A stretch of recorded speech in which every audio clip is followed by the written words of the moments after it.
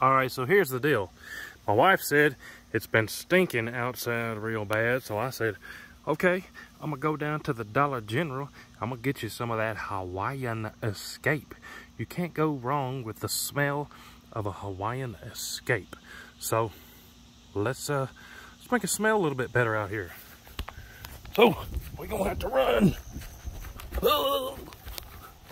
But to spread that Hawaiian Escape, we're gonna need a real fast boo light.